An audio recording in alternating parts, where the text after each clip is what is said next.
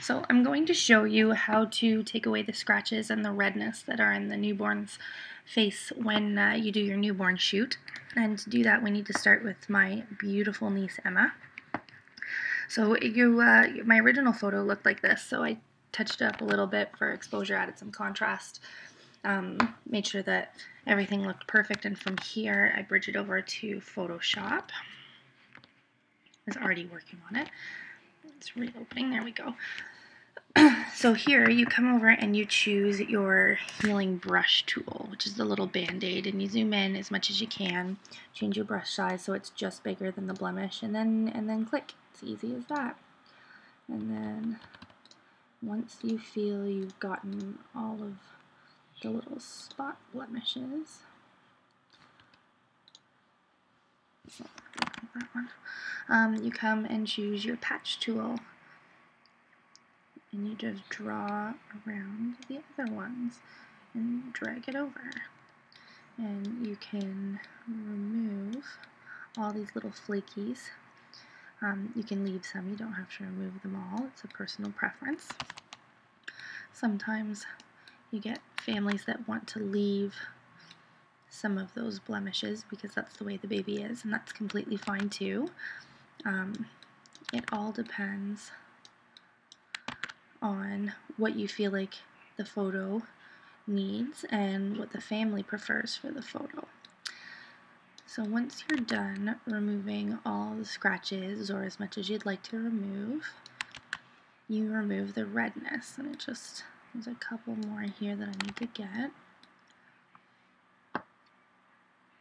And you don't have to be overly exact with this tool, which is really the beauty of it. You just want to be careful that you don't drag an area like this over, because it ends up with a very unnatural result.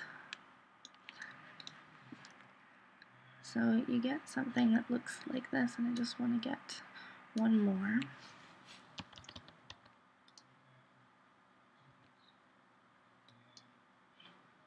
Did I choose the wrong one?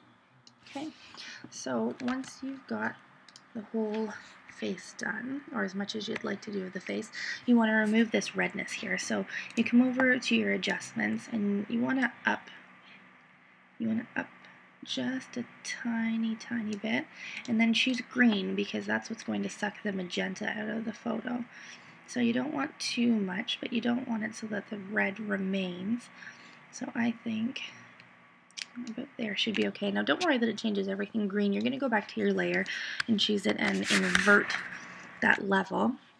On my Mac it's Command I, and then you choose your brush tool at about a 60% opacity, and you just go and paint over all the red areas. And you don't have to be too exact with this either. You just want anywhere there's too much redness for your liking. They get a lot of it in their eyebrows and on their upper lip, the magenta there. And then when you don't forget the body, you don't want to leave redness in the body. And then when you feel you've gotten all of the magenta out, you can turn off this little eye that turns off the layer, and you can see where you've sucked all the red out of the baby's skin. And then from here, you can go back if you need to. It may show you where a few more patches are that you need to get rid of.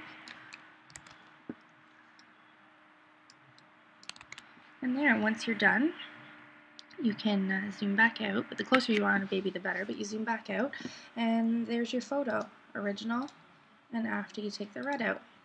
It's as easy as that. So tune back for some more tutorials, and thank you for watching. I hope it helped.